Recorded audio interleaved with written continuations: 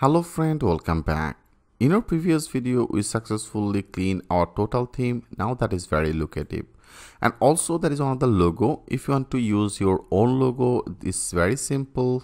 Go to simply our public folder. Into the public, there is a backend folder, and that is our theme asset file. And into the theme asset file, if you go to that images, you can see that is one of the PNG, and also there is another PNG. Simply change that PNG and then automatically that will be uploaded, and our image icon, that means our icon is in, I have already discussed about that things with you. In our header, into this header, you can see that is our asset, one of the icon as a logo SMPNG. So simply rename it, you automatically that will be loaded. Okay, that will be loaded in here. Now in this video I want to discuss about that logout. Okay, for the logout, if you want to work, that by default actually created. If you go to our route list, into the there is a PHP artisan route list, and you can see by default one of the method as a logout. So that is actually comes from our auth and authenticated session controller as a destroy method, right? If you go to our auth, and that means right now there is a controller, there is a auth, and into this auth there is an authenticated session controller, and into this authenticated session controller you can see there is our destroy method. Okay, so right now you can call that method rather than better I want to create our new controller. Right now we don't need this, better I want to minimize it. That means I close it, I want to make it as a clean. Okay, now into the header, first work is we have to do here, that is our logout, right? Here we have to create one of the route. Simply create it route, that is our in our header, and into this header if you go, and you can see that is our logout. Better I want to make it a little bit left side. Okay, I want to make it by pressing that shift tab, I make it into the left position. So now our logout part, so that is our logout, and into this logout there is one of the href. I want to create one of the route link, so that will be as a route. I have already discussed about that things with you. I name that route name as a admin. Okay, admin logout. That will be as a admin logout.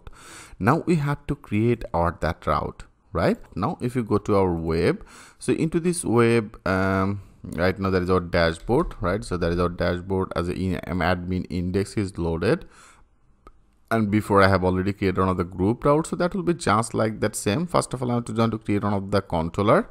If you want to create this controller, our server is now running here, that is our basic project. Into this basic project area I want to create another new controller.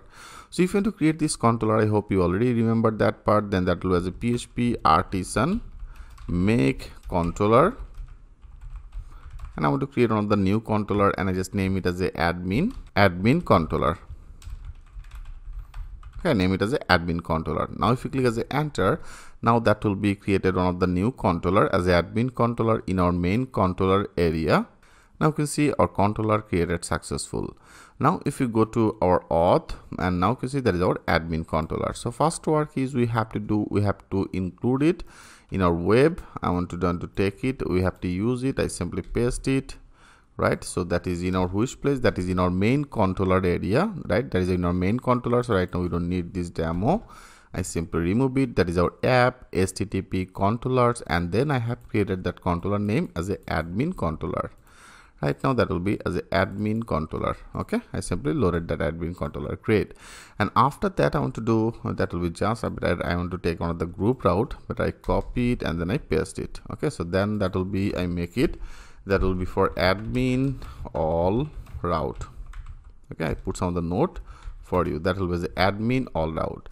Now our controller name as a admin controller, so I make it as a admin controller. That will be one of the group functions. First of all I want to take one, and that will be as a route, that will be one of the get method, and into this get method area here I name it, or that is one of the route name as a admin logout. I copy it, and now in our web, into this web, that will be our name will be as a admin logout. Right now we don't need any middleware, I simply remove it. Okay friend, I hope you already remembered that part. Now I want to update our URL. I want to put that URL will be as a admin. Okay, admin, and then the logout. So that will be as a admin logout, and into this admin logout I want to create another method as a destroy method. whatever the name actually choose, I name it as a destroy method. And here, as I told you, by default one of the method in our authenticated session controller as a destroy, because there is a destroy one of the method. Now I want to use the same things. Better right now it's copy it. Okay, I simply select it. It is started from here. I simply copy it. And now in our admin controller here, I want to create one of the method as a destroy method. Okay, better I put that note as a and method. Okay, so then that will be as an and method, and into this and method area, that is our file name as our admin logout. I create that our method name will be as a destroy method. So now in our admin controller, I have created on the method, right? Into this admin controller, I have created another method as a destroy method. So now simply it will be authenticated guard, web will be as a logout, and here I'm using that auth. Okay, also when you use that auth, we have to use it. Like if you go, that is actually the illuminate, support, facet, and then the auth. Here make that sure you have to use it. Okay, so now authenticated user, which user is login, that user will be as a logout. Okay, by default when you install that Laravel using that guard as a web guard. Okay, and then the session is invalidate. Perfect. So friend, that's all you have to do. Now that should be automatically log out, and after that logout, it will be return redirect to our home directory. Okay, home directory means which one? Home directory means that is actually our home directory. I want to redirect it to our logging page. Our logging page, if you want to access, then that will be as a logging, right?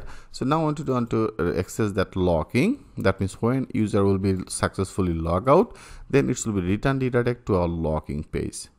Okay, now let's check this out. If you now click as a save all, and now if you go to our project, right now that is our dashboard. Now click as a refresh.